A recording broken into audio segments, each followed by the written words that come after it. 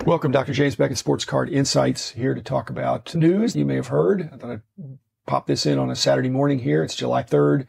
I guess it was Thursday, perhaps, where the announcement of Collectors Holdings LP Limited Partnership had acquired Goldin Auctions. And Goldin had just been in the news a number of months ago with the Turner Group. But this acquisition is very interesting. It is a more complicated acquisition, I believe. Again, I'm not going to just spit back the press release. I'm going to give you my first take on some of this. Some of it's just my ideas, but some of it's my own experiences. They acquired Ken Goldin, the person, and Ken Goldin's company. That's different than what happened to me, because they acquired my company. But there's always going to be some contractual arrangement for a non-compete or services. But Ken, I think, is just in his prime. He's excited about the future, and he's looking at this as an enablement for him to be all he wants to be and to have an even bigger opportunity to grow the business that he's grown up in and loves so much. So again, congratulations, Ken. He's got an employment agreement and the same kind of stuff that I went through. But he's done well. Congratulations. What I see now in the collateral literature is that our industry that used to be estimated at $1 billion in sales, or even less, or 1 or 2 billion, is now estimated at 10 billion in sales. So it's a lot more than we used to be equal to toothpaste. Now we're maybe equal to shampoo or something. But for consumer goods, we're not a huge one. But for the excitement and fun that people have, it's a lot more fun than household products. Originally was looking at this and I thought, Collectors Holdings LP, that's a pretty unimaginative name.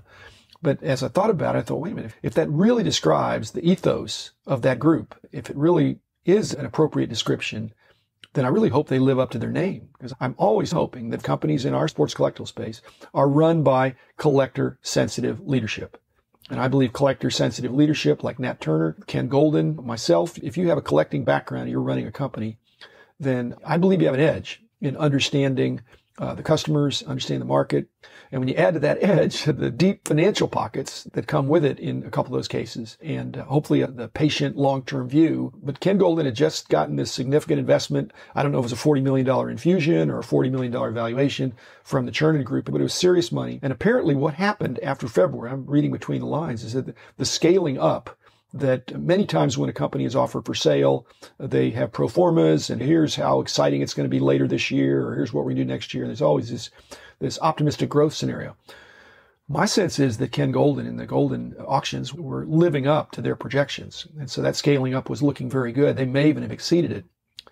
So that's not always easy to do. It's not always easy to grow a company, even when you've got a large war chest of money. But I think Ken was doing it, and I think the Collectors Holdings noticed it and jumped in, because if you're growing, then the valuation's growing. Buy it sooner. The tricky part, and it's not fully articulated under this, they mention it, but there's going to be a bunch of separate brands all under Nat Turner's big umbrella. So this Collectors Holdings is going to have a hand in so many of the aspects of our industry.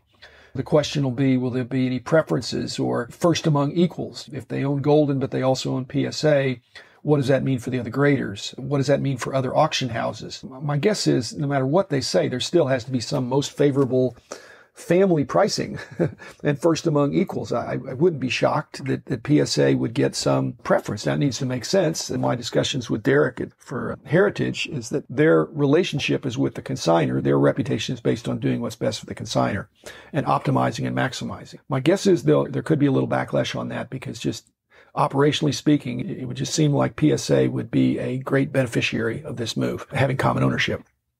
And there just has to be synergy, even though they don't talk about that's something they're trying to run them very independently, but it's hard to not consider that. I thought it was ironic. One of the rumors about me was that I had a bunch of sons who had secret businesses in the hobby, I guess, a chain of stores, all those kind of things. Of course, I didn't have any sons when all that was coming out. But Ken does have a son. And Ken started when he was 7. Now he's got a 7-year-old son named Paul, named after his illustrious grandfather, Ken's dad, Paul Goldin, who they together started Scoreboard and really had a great ride there for a while. And then Paul passed away just in his prime, and he's missed. But so anyway, Ken said in his Twitter speech, he said he's in until young Paul's ready to take over. I love that. I think that's terrific. Tell it like it is. And if Ken started and he was 7, then I'm sure he's going to bring little Paul along at 7.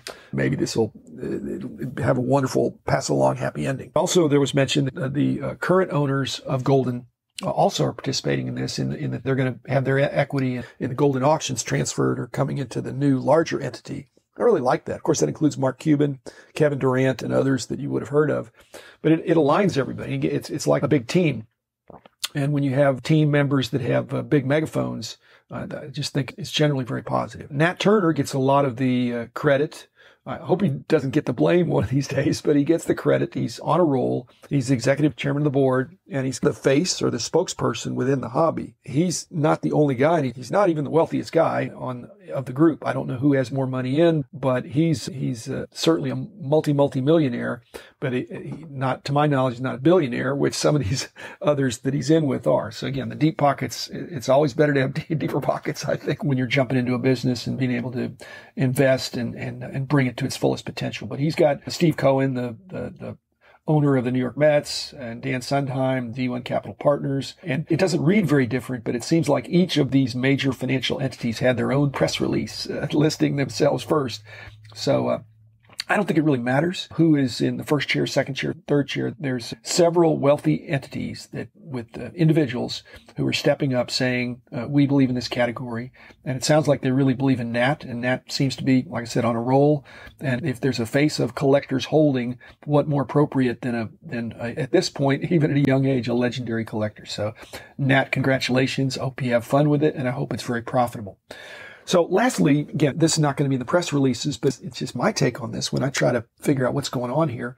Again, very excited that people are buying into our sports cards ecosystem. And there are many reasons why somebody would sell. I sold. I didn't think I would at one point, but then I did. There are millions of reasons to sell, as in dollars, as Ken Goldin has found out, and Steve and Eichenbaum and Mark Salzberg found out. But what about the reasons not to sell?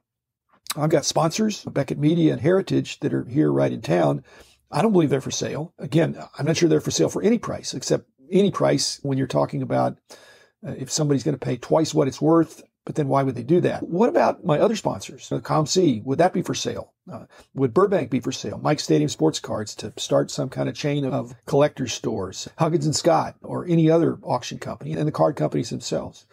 So why would somebody not sell if somebody showed up, knocked on your door, and said, I'm going to give you full price for your company. I'm going to pay your price. Again, within reason. Again, if you're paying double, I think a lot of people listen to that. But you don't want to sell your company if you love what you're doing. There's a real question that each person answers for themselves is that if you're making enough, obviously you get more money by cashing out, but if you're making enough money that you don't need the money and you love what you're doing, you love who you're doing it with, then why would you sell?